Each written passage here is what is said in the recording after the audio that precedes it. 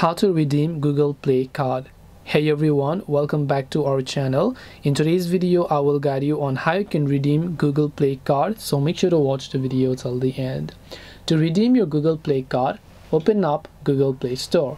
Then tap your Google profile from the top right hand side of the screen.